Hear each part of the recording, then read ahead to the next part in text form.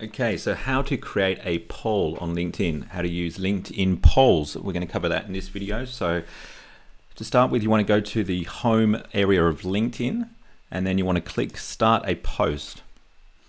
And then you go down here, and then you want to click create a poll. This will help you create a LinkedIn poll. And so you put your question here, and so it might be, it depends what you're using it for, but if you want to get engagement, then you might ask a question that's relevant to all of your LinkedIn network. So it might be like, do you prefer to use Apple or Samsung? And then you might have Apple as one option and Samsung as a second option, and people will vote. And maybe option 3, don't know, don't care. But if you want to generate leads through creating a poll on LinkedIn, you might want to say, are you interested in getting help with your LinkedIn? And it might be yes, maybe, no, don't care.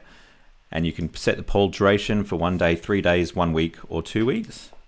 And what you want to do is when somebody votes, people who vote can see like the aggregate percentage of people that voted yes as opposed to no. But what you'll be able to see as a creator who actually posted the poll is you'll be able to see the individuals that voted for yes and the individuals that voted for no. So in this instance, when you're asking how are you interested in getting help with your LinkedIn, the people that answered yes, you can actually follow up with and send them a message straight away on LinkedIn. So it's a very powerful tool, first of all, to get a lot of engagement. They're getting a lot of engagement on LinkedIn at the moment, polls, but also it's a tool that you could use to find prospects and generate leads.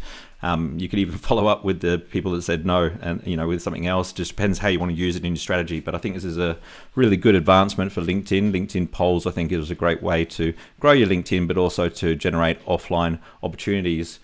For more LinkedIn training and more LinkedIn tips, please do follow Nathaniel Bibby on YouTube. And if this video provided value, please do drop a comment below and let me know. Appreciate you watching. Thank you.